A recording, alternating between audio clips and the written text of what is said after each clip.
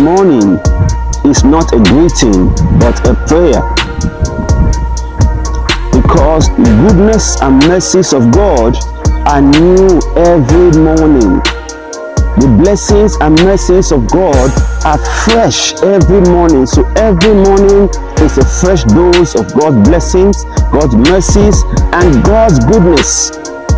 Good morning is a disconnection from sickness and a connection to good health. Good morning is a disconnection from oppression and a connection to freedom. Good morning is a disconnection from setback and a connection to breakthrough. Good morning is a disconnection from trouble and a connection to solution. People of God, I say good morning to your life in the name of Jesus. Good morning to your health in the name of Jesus. Good morning to your destiny in the name of Jesus. Good morning to your finances in the name of Jesus. Good morning to your future and everything that has to do with you. Good morning in the mighty name of Jesus Christ.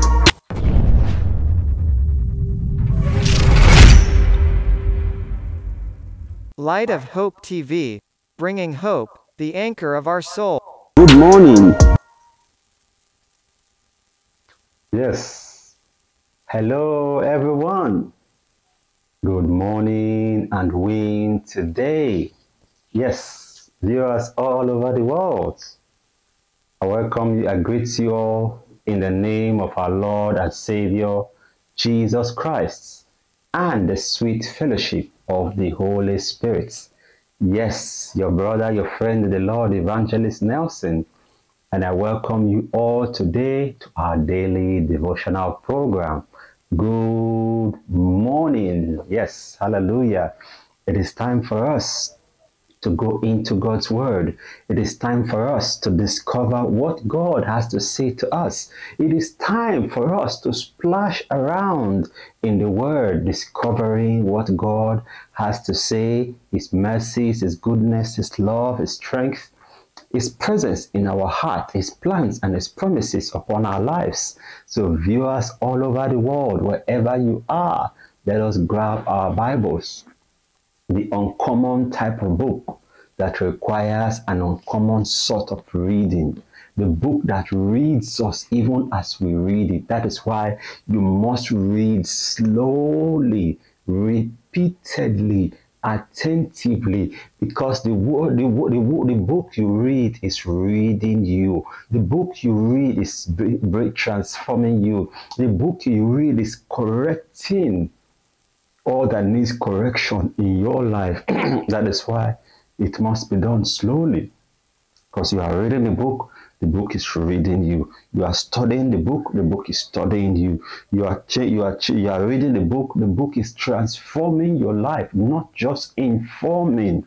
Hallelujah. So viewers all over the world, grab your Bibles. Let us go into our reading today and discover what God has to say concerning you, concerning me, concerning our situation. God bless you as we go into our word today. So today, our reading will be taken from the book of 1 Samuel. 1 Samuel is in the Old Testament, just after the book of Judges, just after the book of Ruth. Okay, after the book of Ruth is the book of 1 Samuel. So we'll be reading 1 Samuel chapter 15 and verse 22. 1 Samuel 15 verse 22. And I read, are you there? Let's go. But Samuel replied, does the Lord delight in burnt offerings and sacrifices as much as in obeying the voice of the Lord? To obey is better than sacrifice, and to heed is better than the fats of rams. Hallelujah. To heed is better than the fats of ram. We know that in those days, the fats of ram in sacrifice gives a pleasing aroma in the presence of God that smell the sacrifice of pleasing aroma, burnt fats of ram. okay, during sacrifice to appease or to please or to sacrifice to God. But now Samuel is saying that to obey God is better than sacrifice, is better than the fats of rams, is better than burnt offering, is better than your sacrifice of time, of commitment, your sacrifice of labor. He said to heed the voice of God, to obey the voice, to respond, to act on the word is better than the sacrifices. Hallelujah.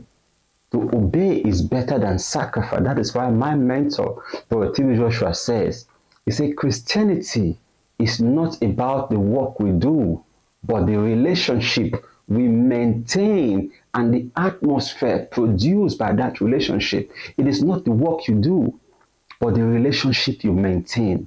Not the relationship you have, the relationship you maintain. That is constantly, constantly maintaining and striving to maintain that relationship with Jesus. Christianity is not about the work you do. It is not the work. The work you do can be referred to your sacrifice, your labor of love, your sacrifices, your time, your physical labor, your finances, your burnt offerings, your offerings, and then batting away with your gifts, giving to the poor, giving to the needy, giving to this, sponsoring God's work, blessing the church, giving your time, being a worker in the house of God, one way or the other. He said to heed is better than sacrifice. Christianity is not about the work you do in the church, the work you do as an evangelist, the work you do as usher, as chorister, as sanitation, as security, or whatever, as instrumentalist, or whatever your commitment you do in the church, or your work of charity, of giving charitably to God's project. But Christianity is about the relationship you maintain. Hallelujah. Take note of that. Maintenance of your relationship with Jesus. It is not about the work you do. Hallelujah. But the relationship we maintain and the atmosphere produced by that relationship. The Bible makes us to understand that obedience to God's word is the only proof of your faith in Him. Obedience to His word, obedience to His will is the only proof of your faith, your believing, your confessing in Christ Jesus. To obey His word is the proof that you trust in Him. When you trust Him, you will obey Him. Trust and obey. Trust comes first. Obedience. Trust and obey. For there is no other way to be happy in Jesus but to trust and obey. Hallelujah. The only way you can prove your faith, that you totally depend on God, you live by Him, you live by His word, is the obedience to His word, not the work you do. The only proof of your faith, of your dependability, of your reliability, of your trust in Him is the obedience to His will, is the obedience to His word. The Bible says, God testified about David. He said, I find David, son of Jesse, a man after my own heart. He will do everything I want him to do. Hallelujah. In other words, David's obedience to God's voice and His command and His instruction made him a man after God's own heart. Hallelujah. Made him a man after God's own heart, not seeking God's hand, but seeking God's face. Hallelujah. The Bible says by obedience, Abraham secured the promise of God. Hallelujah. He said it was regarded, it was credited. See, Abraham believed God and it was credited to him as righteousness. Hallelujah. He believed God by sacrificing his son. Obedience to God's command. It is not the sacrifice that God is looking for, but the obedience to his will, even when it's unpleasant to him. That was what was credited as righteousness to him. That is why today Abraham is the father of faith. His proof of his faith was his obedience to God's command, even when that instruction is contrary to what he naturally wants to do. Even when that instruction contradicts his natural belief or his desire. Hallelujah. So Abraham believed God, and it was credited to him as righteousness. David,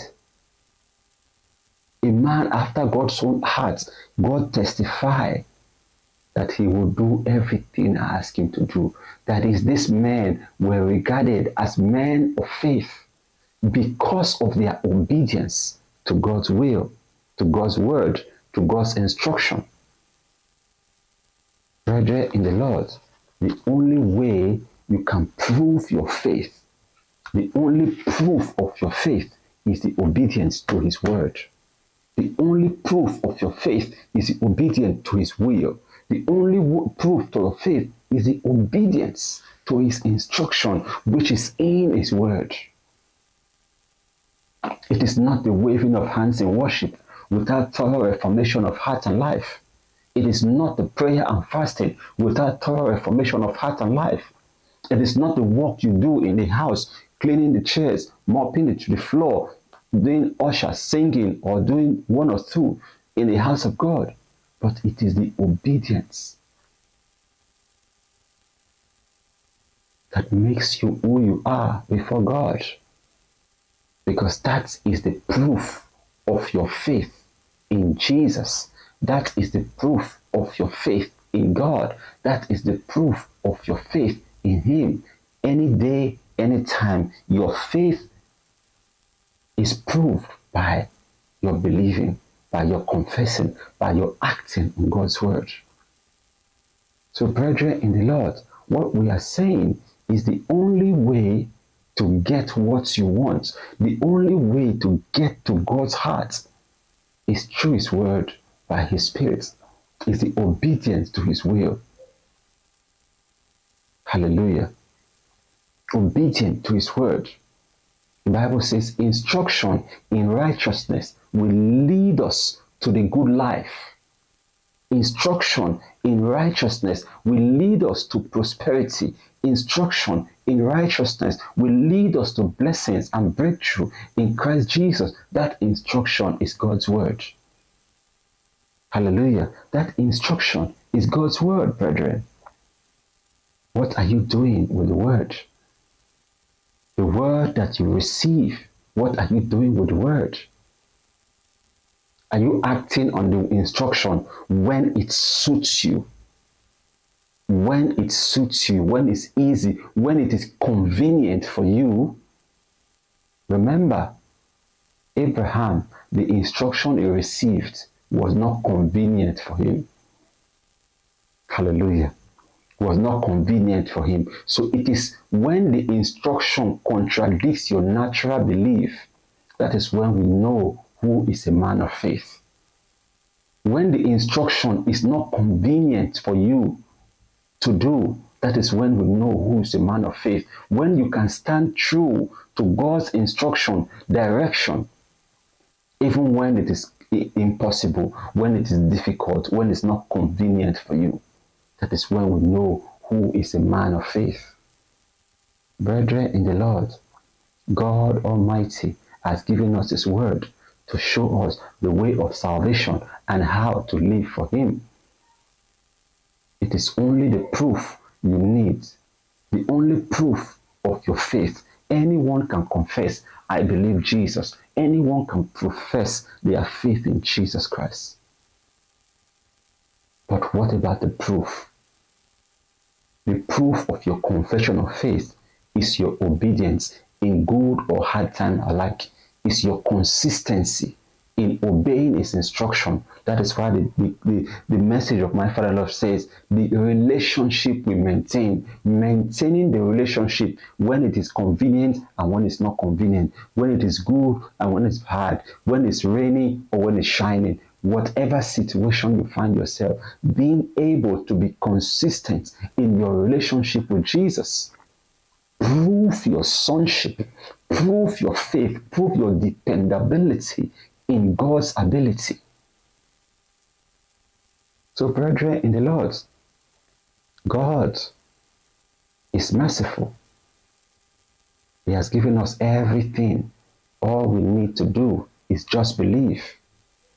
He has done everything for us. The only thing for you is only believe. Only believe. And the proof of your belief is in your obedience to God's will. Hallelujah. So, brethren in the Lord, open your heart to Jesus. Surrender to him and let him rule you. Let the word be your rule and your principle. Let the word be your guiding principle. The psalmist says, your word is a light to my path and a guide to my feet. That is, it's saying the word is my guide. I live by the word. The word is my direction. I'm guided by the word. The word is my instruction. I'm instructed by the word. I am being led by Christ's word. That is total submission to God's word and God's will. May the Lord God Almighty bless his word in our hearts, in the midst of our hearts, in the name of Jesus. Lord Jesus, I pray for every man, that man or woman, boy or girl, under the influence of this program, under the influence of this telecast, under the influence of this program, this minute, wherever they are watching from, I commit those that have committed themselves to you in the name of Jesus. Lord Jesus, let your light of your word shine upon them in the name of Jesus. Let the light of your container shine upon them in the name of Jesus. Let the light of your face shine upon them in the name of Jesus. Lord Jesus, fill their hearts with your word. Open their hearts to your word. Open their hearts to your faith. Open their hearts to your spirit in the name of Jesus Christ. Let your light and your mercy speak for them. Lord Jesus, grant to them a hearing heart and an obedient spirit.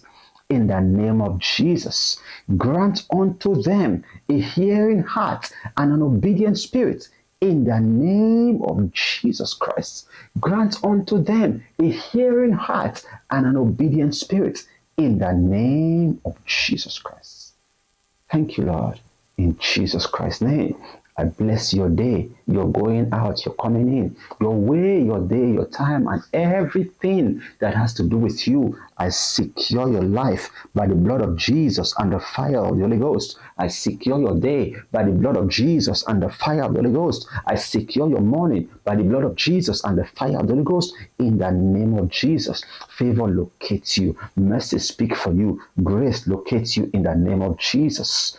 Today, your encounter shall be an encounter of blessing and breakthrough. I set you up for testimonies this day in the name of Jesus Christ. Amen, amen, and amen. God bless you in a special way. Viewers all over the world, thank you once again for your time. See you again tomorrow. We want to hear your testimony, your experiences, your comments, your feedback, your question in the comment section. God bless you in a special way. See you again tomorrow. Before I go, I say good morning to all that has to do with you in Jesus Christ's name. God bless you. Bye-bye. Shalom. See you.